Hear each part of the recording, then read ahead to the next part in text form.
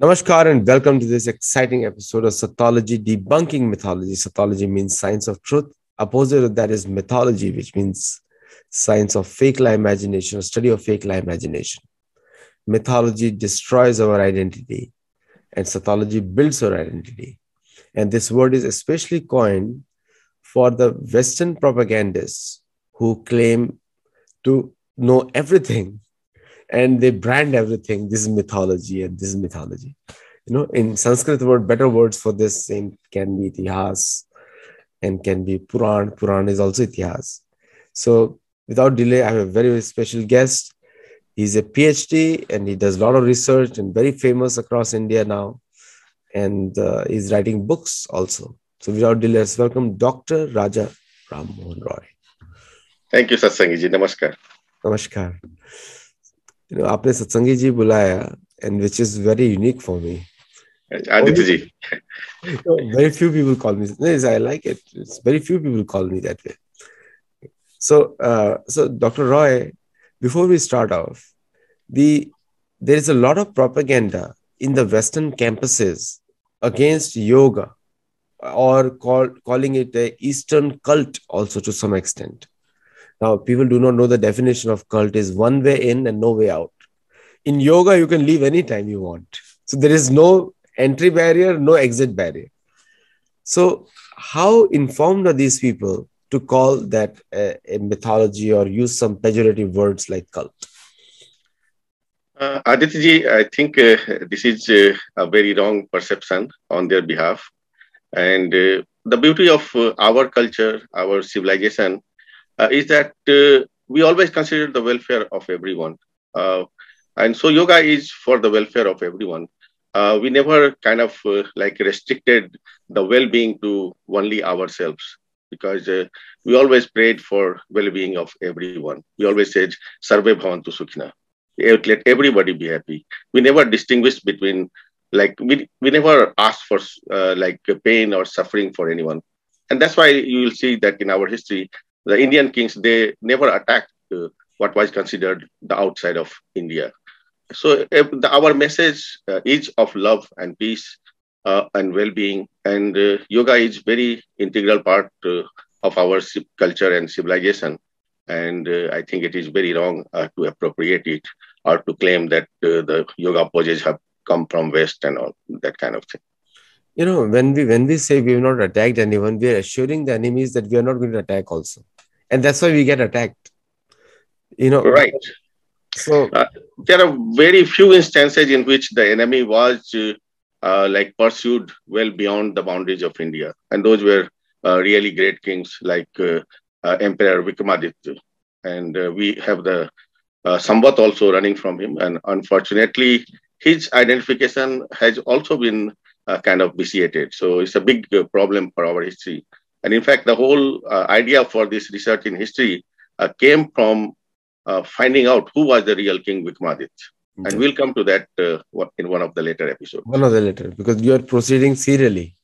So yes. Today we have reached Ashoka. Yes. And one of the myths about the Ashoka is, and we have to, you have to answer that also. And the Buddhism grew because of Ashoka. We say. And Buddhism actually destroyed the Vedic history also, because they built their temples or stupa on top of our temples. And most of the sacred places have Buddhist stupa also. Anyway, I'll leave for a presentation so we can get started, Dr. Roy. Excellent. So I will start sharing the presentation. Yes, please.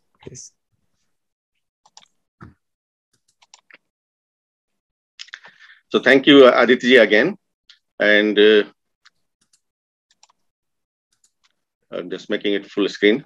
So today's presentation is on one of the most, I would say, basic foundation of modern history.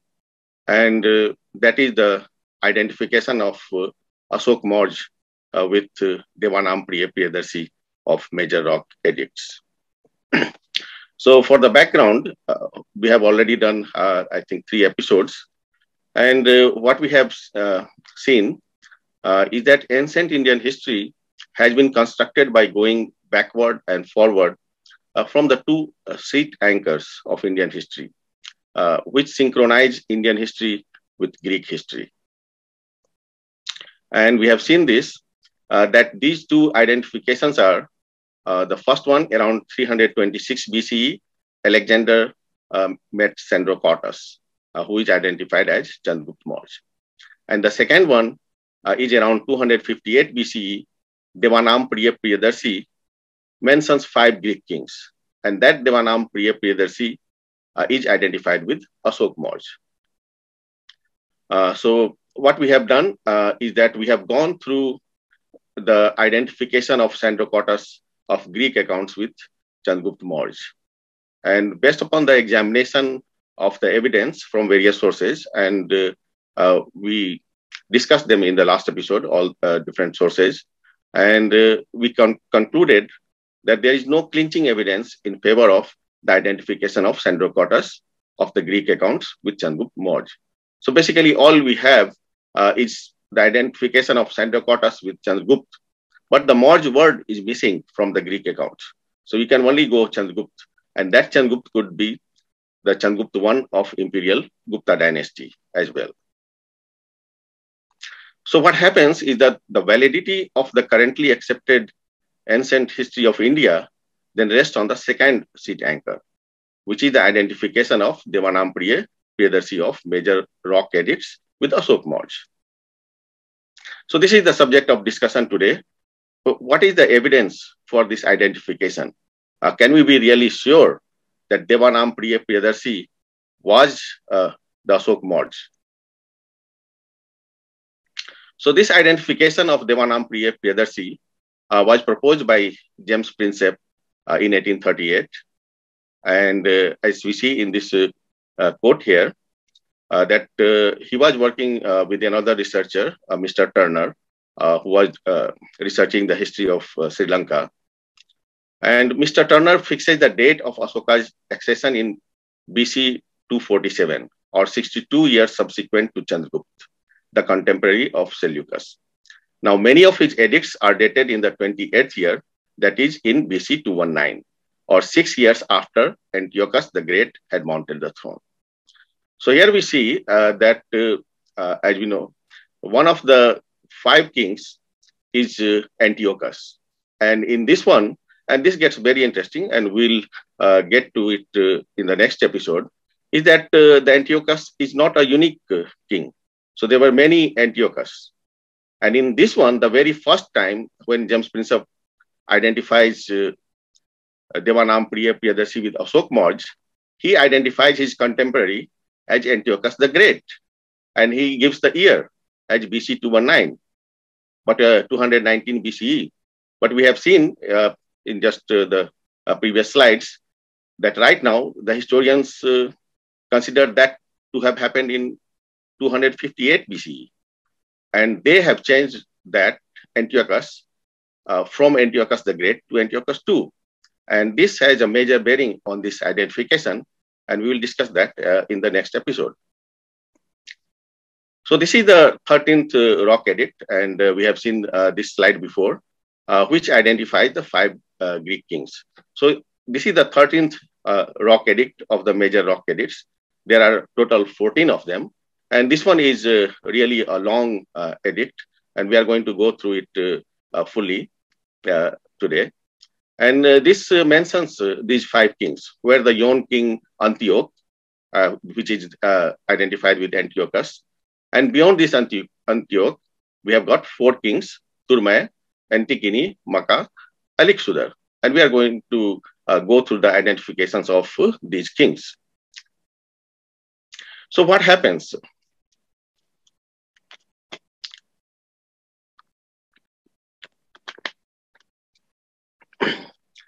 Is that we already had researchers in India who proposed that Sandrocotus was not Chandragupta Maurya, but he was Chandragupta I. But what about this evidence then? What about these 5 kings? So if their theory is right, then this Ashoka happened a long time back. But he mentions these 5 Greek kings. So how do we solve this problem? So one of the proposals was by Pandit Kota Venkatachalam, and I uh, have a great respect for him. From his books, I have learned a lot. And he says that the so-called inscriptions of Ashoka do not belong to Ashoka. Most of them do not make any mention of Ashoka. If one or two mention Ashoka, they do not refer to Ashokavardhan of the Maurya dynasty, but they refer to Samudragupta of the Gupta dynasty, which assumed the title of Ashokaditya. So basically, he's saying that his identification is that this Devanam Priyadarshi was Samudragupta. And he says that Samudragupta had assumed the title of Ashokaditya. But the problem is, I have not found any evidence that Samudragupta ever took the title Ashokaditya. So I'm not sure how Mr. Soma Yajuluji, how did he get that information? Because I have not seen it. So this identification is not tenable. Then the other one, and this one is by Sri Vyas Sisyaji, and he has written many books, great books. This one is from Purano Mein Itihas. And basically, they are trying to find out a way around this evidence, because the evidence is very strong, and this has to be explained properly if we are going to get a credible Indian history, an alternative to what is there right now. And then he says that these five, the Antioch, Turmai, Antikini, Maga, and Alixudar, are not kings, but the names of regions on the frontiers of ancient India in 2nd millennium BC, the time of Ashok Maurya. So he is saying that though these major rock edicts are written by Ashok Maurya, but the timing is 2nd millennium BC, long time before Ashoka's time that we believe right now. And these were the regions. So, but the problem is that we have already seen this edict, and these five, Antioch, Turmai, Antikini, Maga, Alixudar, they are described as kings in the edict. They are not described as different regions at the frontier. And also the names also do not look like the name of regions. So we say that the alternative explanations that have been provided that do not really explain the evidence. They fall short. Now there is another problem with this identification, and that is that in April of 1958, a rock inscription was found, and this is in this place Sarikuna near Kandahar in southern Afghanistan. And this is a bilingual inscription. So this has got Greek in Greek as well as in Aramaic. So what happens is that this tells you that whoever this Devanam Priyadarshi was, his time was after the invasion of India by Alexander. Because this bilingual inscription, this presupposes the existence of Greek colonies. Because unless there are Greek colonies there, why would he have his edicts in this Greek? So basically, Setna and Dr. K.D. Setna, late Dr. K.D. Setna, and I have mentioned him before. His books are very valuable for our history. And he proposed that the Greek part of the inscription is a much later addition to the original in Aramaic. Again, though, this argument is weak because there is no supporting evidence. And especially when these five names can be identified with actual historical Greek kings, and those are all after the invasion of Alexander the Great. So basically, it seems that the evidence in support of the current timeline of Indian history as established by modern historians is very strong. But if the modern historians are right, then the information about this Devanam Priyadarshi, known from major rock edicts, must match with the information about Ashok Maurya known from the literature. And the question is, does it match? So basically what we have is that we have got Devanam Priyadarshi of these major rock edicts, and nowhere on those major rock edicts he calls himself Ashok Maurya. So he only calls them Devanam Priya Priyadarshi said so. And we have identified with him with Ashok Maurya. But he has got given information about him, about his thinking, about his philosophy in those major rock edicts. And this Ashok Maurya, he is known from the literature, from the Buddhist literature. The question is, the information that is in the major rock edicts, does it match with the information that is available in literature about Ashok Maurya? Because if they are the same, then it must match. So what are the sources of information? The information about Ashok Maurya is given in this paper by Professor Basam. He has written a wonderful book, The Wonder That Was India. And it tells you that we have got sources of information about Ashoka, the Chronicles of Sri Lanka, the Ashoka Vadan, which is preserved in the book, bigger book, Divya Vadan. And then we have records of Chinese pilgrims. We have Raj Tarangani of Kalhan, and we have the Puranas. And in the Chronicles of Sri Lanka, we have two books, Deep Vans and Mahavans. And for the records of Chinese pilgrims, we know that very famous pilgrims, Fahian and Huensang. So these are our sources of information that tell us about Ashoka. And for the information about Devanam Priya Priyadarshi, we have got these 14 major rock edicts. And the most important of them that I have been talking about is the 13th one, 13th rock edict, which mentions all these 5 Greek kings.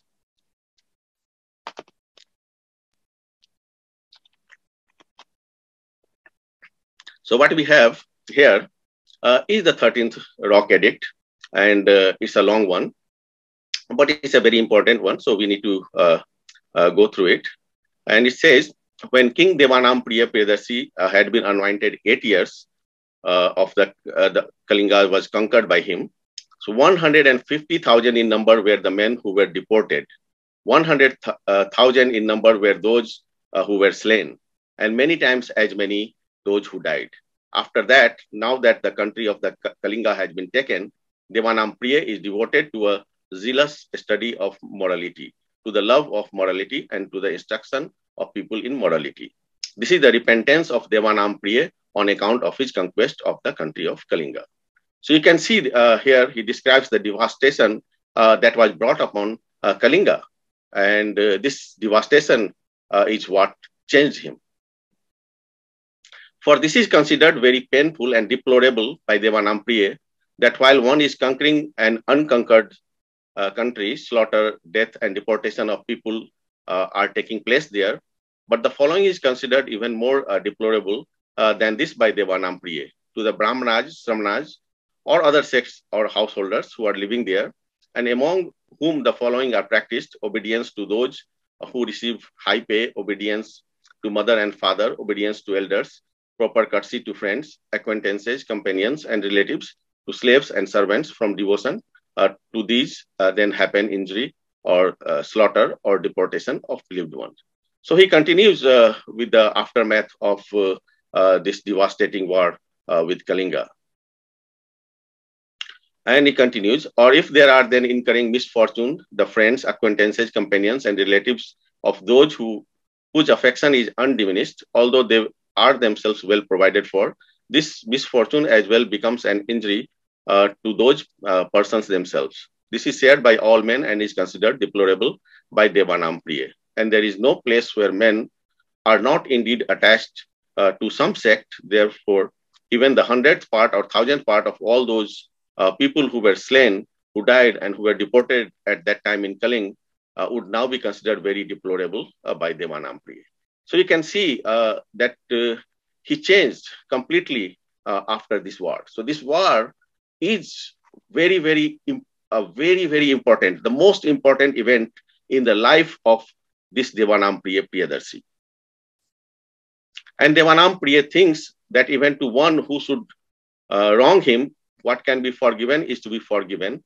And even the inhabitants of the forests, which are included in the dominions of Devanam Priya, even those he pacifies and converts, and they are told of the power to punish them, which Devanam Priya possesses, in spite of his repentance, in order that they may be ashamed of their crimes and may not be killed. For Devanam Priya desires towards all beings abstention from hurting, self-control, impartiality in case of violence, and this conquest is considered the principal one by Devanam Priya, the conquest by morality.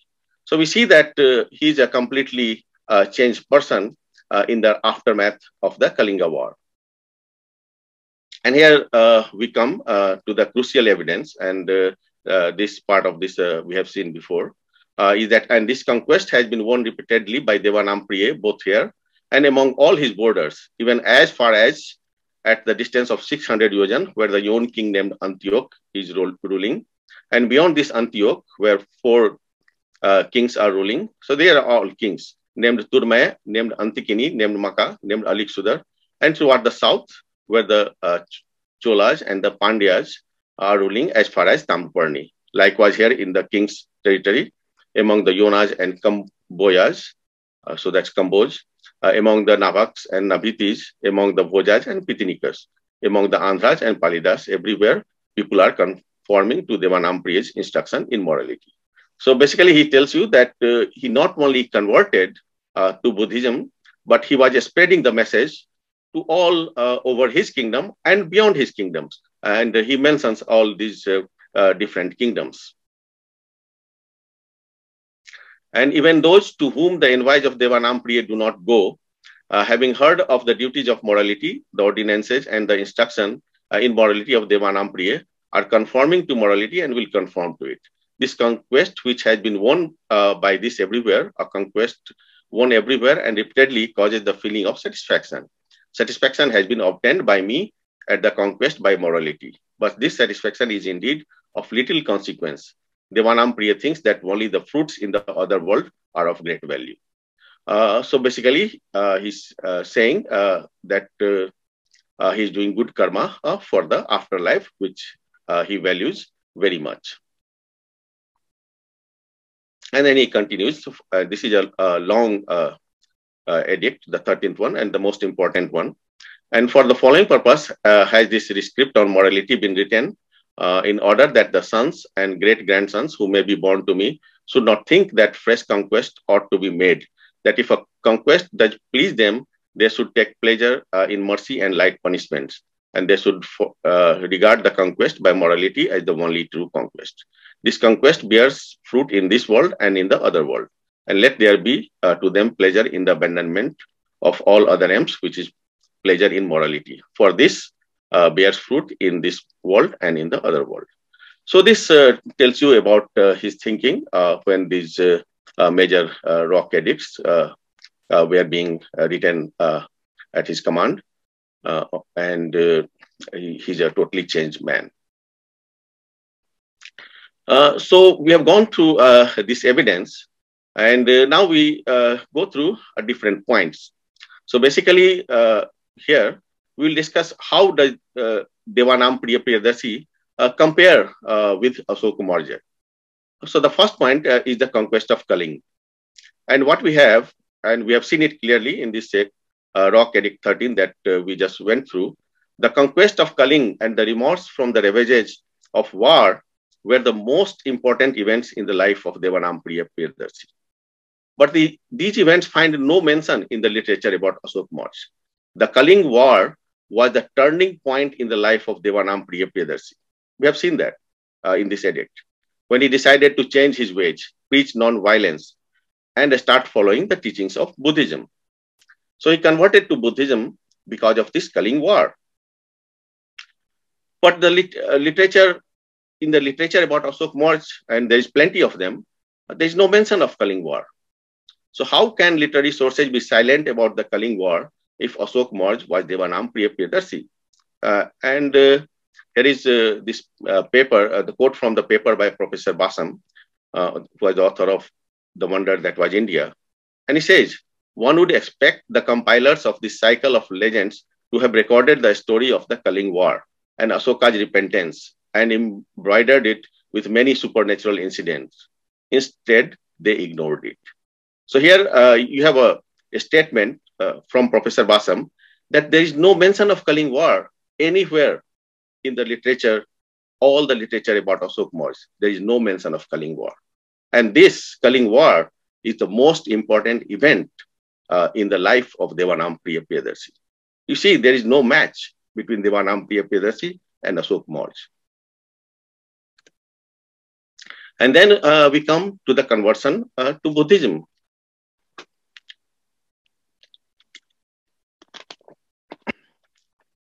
So we have seen that the conversion to Buddhism of Devanam Priya Priyadarshi of major rock edicts happened because of the culling war.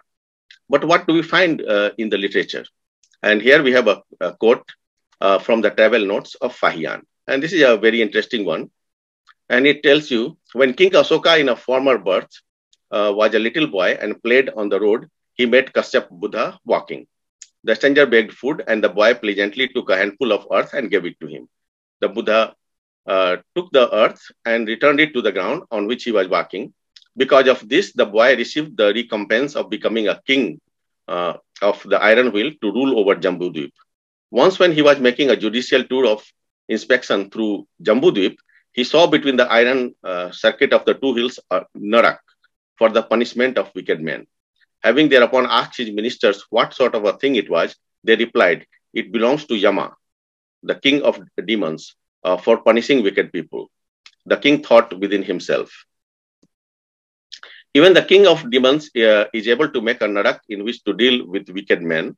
Why should not I, who am I the lord of men, make a narak in which to deal with the wicked men?" He forthwith asked his ministers who could make for him a narak and preside over the punishment of wicked people in it. They replied that it was only a man of extreme wickedness who could make it. And the king thereupon sent officers to seek everywhere for such a bad man.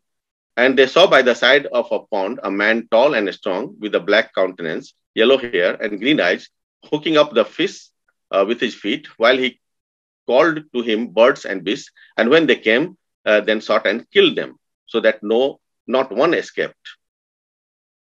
Having got this man, they took him to the king, who secretly charged him, "You must make a square enclosure with high walls, plant in it all kinds of flowers and fruits, make good ponds in it for bathing, make it grand and imposing in every way, so that men shall look to it with thirsting desire, make its gates strong and sure, and when anyone enters, instantly seize him and punish him as a sinner, not allowing him to get out. Even if I should enter, punish me as a sinner in the same way, and do not let me go. I now appoint you master of that narak." Soon after this, a bhikshu, pursuing his regular course of begging his food, entered the gate. When the lictors of the narak saw him, they were about to subject him to their tortures, but he, frightened, begged them to allow him a moment in which to eat his midday meal. Immediately after that, there came in another man whom they thrust into a mortar and pounded till a red froth overflowed. As the bhikshu looked on, there came to him the thought of the impermanence, the painful suffering and insanity of this body, and how it is, but as a bubble and as foam, and instantly he attained to arhatship. Immediately after, lictors seized him and threw him into a cauldron of boiling water. There was a look of joyful satisfaction, however, in the bhikshu's countenance. The fire was extinguished and the water became cold. In the middle of the cauldron, there rose up a lotus flower with the bhikshu seated on it. The lictors at once went and reported to the king that there was a marvelous occurrence in the narak and wished him to go and see it. But the king said, "I formerly made such an agreement that now I dare not go to that place." The lictor said, "This is not a small matter. Your Majesty ought to go quickly. Let your former agreement be altered." The king thereupon followed them and entered the narak, when the bhikshu preached the law to him, and he believed and was made free. Forthwith, he demolished the narak and repented of all the evil which he had formerly done. From that time, he believed in and honored the three precious ones, and constantly went to a patra tree, repenting under it with self-reproach of his errors and accepting the 8 rules of abstinence. And this you can see given the reference from the book by J. Legge, A Record of Buddhist Kingdoms. So what we see is that according to Rock Edict 13th, the Kaling War was the main factor behind the conversion of Devanam Priye Priyadarshi to Buddhism. And according to the travel notes of Fahian, we just quoted it, Ashoka was converted by a Buddhist monk who was being tortured by Ashoka and with no relation to the Kaling War. If you go to another tradition of Buddhism, according to Theravada tradition, Ashok Maurya was converted by a 7-year-old monk with no relation to the Kaling War. So clearly there is no match between Devanam Priya Priyadarshi of major rock edicts and Ashok Maurya as known from literature.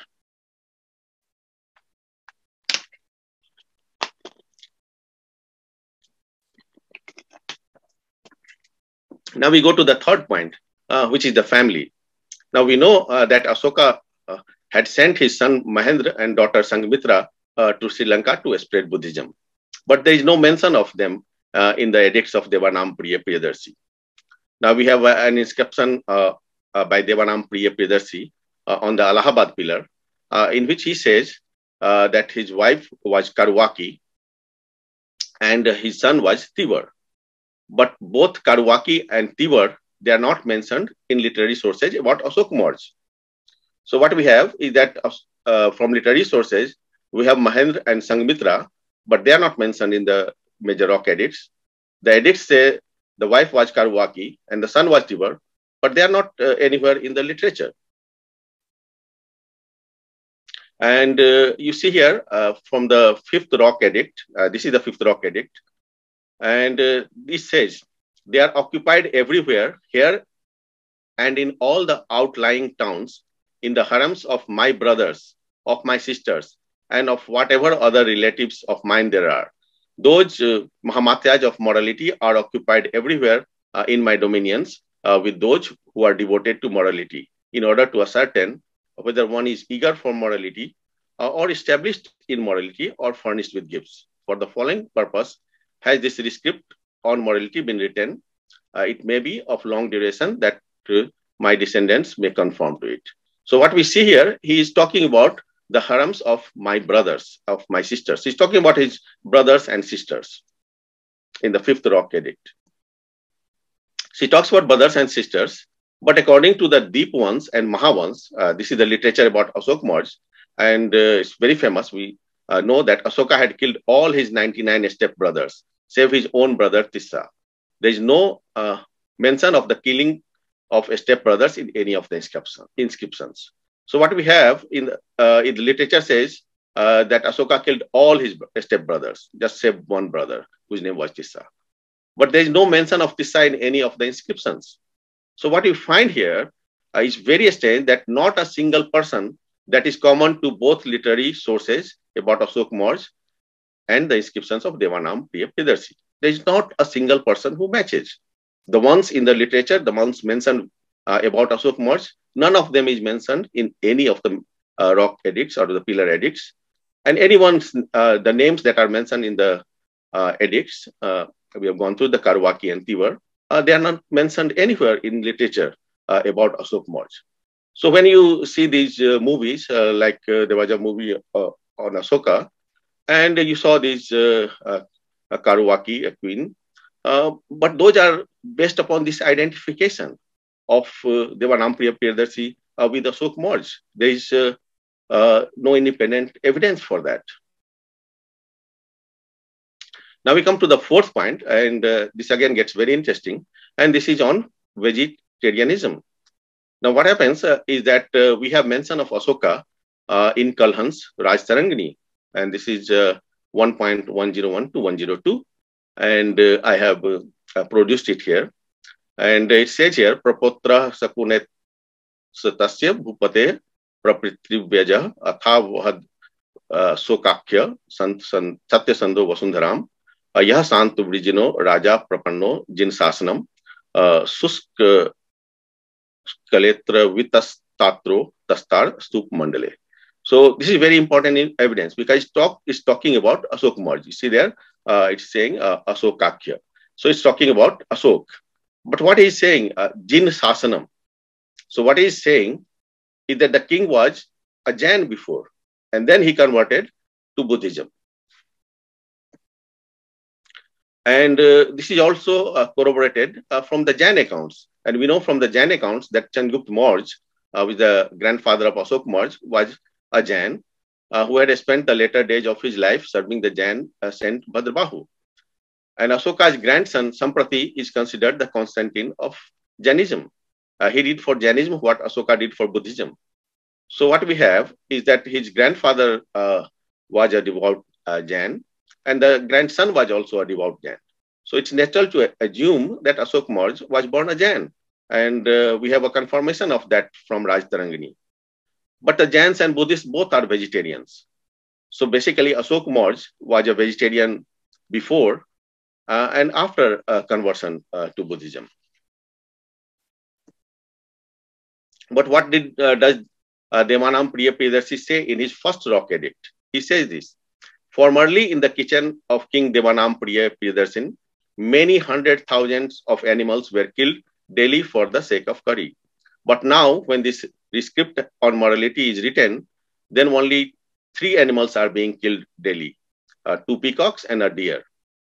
Even this deer, not regularly. Even these 3 animals shall not be killed in future. So what we have is that hundreds of thousands of animals were being killed. But Devanam Priya Priyadarshi was the Ashoka Maurya was a Jain before, so there should not have been any killing before. So this is incompatible or contradictory information if Ashoka was always a vegetarian, first as a Jain and then as a Buddhist. So basically what you have is that this Devanam Priya Priyadarshi was a strong Hindu king before who did not mind this serving of these animals. But after he turned Buddhist, then he stopped it. So there we have a conflicting information about Ashoka Maurya being Devanam Priya Priyadarshi. And the final piece of evidence is on the tolerance. So Ashoka, who is considered an apostle of non-violence, was not tolerant even after his conversion to Buddhism. And this fact probably is not known to many people. And here I have a quote from this book by Mukhopadhyay. And it says about an event during that time Ashoka Maurya was ruling, and he had already become a Buddhist. See, he was a Buddhist. And he says, a follower of the Nirgrantha, Mahavir, painted a picture showing Buddha prostrating himself at the feet of Nirgrantha. Ashoka ordered all the Ajivkas of Pundrabardhan, North Bengal, to be killed. In one day, 18,000 Ajivkas lost their lives. A similar kind of incident took place in the town of Patliputra. A man who painted such a picture was burnt alive with his family. It was announced that whoever would bring the king the head of a Nirgrantha would be rewarded with a dinar, a gold coin. As a result of this, thousands of Nirgranthas lost their lives. So basically, what you have here is an event in which, and you know that Ajivikas were another important religious group during that time, besides Jains and Buddhists. And the Ajiviks tried to show that their guru was superior to Buddhism, to Buddha. So he made a picture showing Buddha prostrating himself at the feet of Nirgrantha. And this enraged Ashoka so much. And of course, he's saying that the Buddha was made to prostrate. So this automatically means that Ashoka was already a Buddhist if he got so enraged. And he got like 18,000 people killed in a day. So this is a major massacre that happened at the order of Ashoka Maurya. Now, this is in contrast to the character of Devanam Priya Priyadarshi, who had completely given up violence after accepting Buddhism. And we have seen this in the 13th Major Rock Edict. And this is what he says. And Devanam Priya thinks that even to one who should wrong him, what can be forgiven is to be forgiven. And even the inhabitants of the forests, which are included in the dominions of Devanam Priya, even those he pacifies and converts, and they are told of the power to punish them when Devanam Priya possesses, in spite of his repentance, in order that they may be ashamed of their crimes and may not be killed. For Devanam Priya desires towards all beings abstention from hurting, self-control, impartiality, in case of violence. And this conquest is considered the principal one by Devanam Priya, with the conquest by morality. So you see that this Devanam Priya Priyadarshi is a completely changed man, and he will not indulge in the kind of violence, is the massacre that Ashok Marj indulged in even after having been converted. So you clearly see that this does not match. The Devanam Priya Priyadarshi of major rock edicts is completely different from Ashok Marj. So in conclusion, we can say that we have gone through evidence, and these facts should create doubts in our minds about Devanam Priya Priyadarshi of major rock edicts and Ashok Marj being the same person. And based on the examination of the evidence from various sources, it can be concluded that there is no clinching evidence in favor of the identification of Devanam Priya Priyadarshi with Ashok Marj. If the Devanam Priya Priyadarshi of the inscriptions does not match with the Ashok Marj known from the literature, then we must look beyond Ashok Marj and search for the real Devanam Priya Priyadarshi of major rock edicts. So if the Devanam Priya Priyadarshi of major rock edicts, why not Ashok Marj? Then who was the Devanam Priya Priyadarshi of major rock edicts? So I will discuss an alternative identification of the Devanam Priya Priyadarshi of major rock edicts in the next presentation. So I would like to thank Sri Aditya Satsangiji for giving me this opportunity, and Dr. Mahendra Thakur for organizing this talk. And if you want to contact me, this is my email, rajarammohanroy108@gmail.com. And you can also reach me by Twitter, blog, or academia. Thank you so much, Aditji. Thank you so much. What a beautiful presentation. And you completely destroyed Ashoka mystery, actually, in this presentation. Because most of the people are not aware. People usually say that the real Ashoka converted. But you conclusively proved that it was second Ashoka which was converted, not the first one. So it is so good with the inscriptions and everything. I hope the Indian historians see this and report it in their history books. Because so far we have been told Ashoka converted to Buddhism and that's how Buddhism spread. This is a fake narrative. So Raja Ram Mohan Roy, one personal question. Now you have proved it with these inscriptions. Now, did any other Indian historian also find it out? Or were they even interested in finding it out? Surprisingly not. I have not come across anybody who has analyzed it in so much detail. And so people are aware of, that for a long time, even from the British time itself, the first one that Sandrocotus was not Chandragupta Maurya, but it was Chandragupta I. And that has been known. But the second one, this piece of evidence is very complicated, and we are going to go through it in the next one. And you'll see that it's almost like solving a detective crime. That's what it is, basically, going through this literature. And it's really, this is an amazing piece of evidence that it seems that it is Ashok Marj. There is because there are minor rock edicts that say Devanam Priya Priyadarshi Ashok.